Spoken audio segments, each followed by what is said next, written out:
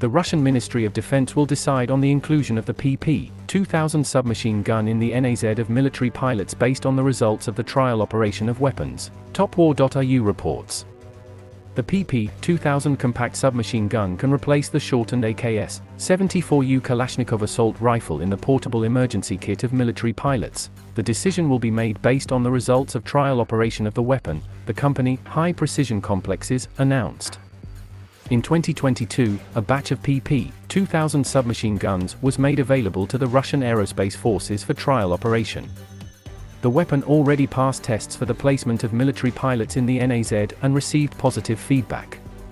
The fact that Russian military pilots could be armed with the PP-200 instead of the AKS-74U was reported in 2019. The Ministry of Defense considered the option of placing a submachine gun in a wearable emergency kit. The pilot's NAZ, fixed under the ejection seat, includes, in addition to communications equipment, medicines, water, food, etc., an AKS-U assault rifle of 5.45 by 39 mm caliber, cartridges for it and grenades. The PP-200 is made by the KBP Instrument Design Bureau. It was first publicly displayed at the Interpolitech 2004 exhibition in Moscow, even though its patent was filed in 2001 and issued in 2003. The PP-200 is a conventional blowback-operated weapon and weighs 1.5 kilograms, 3.3 pounds empty. The PP-200 is designed as a close-quarter combat weapon, intended for riot police and special operations forces. In 2008, it was adopted as one of the two standard SMGs of the Russian police, along with the Vitiaz SN.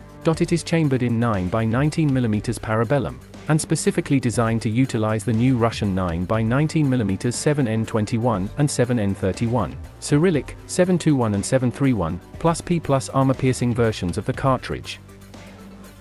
This is intended to give the PP-200 armor-piercing capability comparable to the FN-P90 and Heckler & Koch MP7 personal defense weapons, while also being able to use common 9mm parabellum rounds.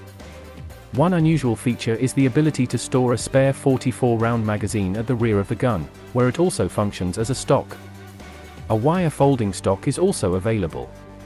Another unusual feature is that this firearm's charging handle is located directly behind the front sight, and folds out of the way when not in use.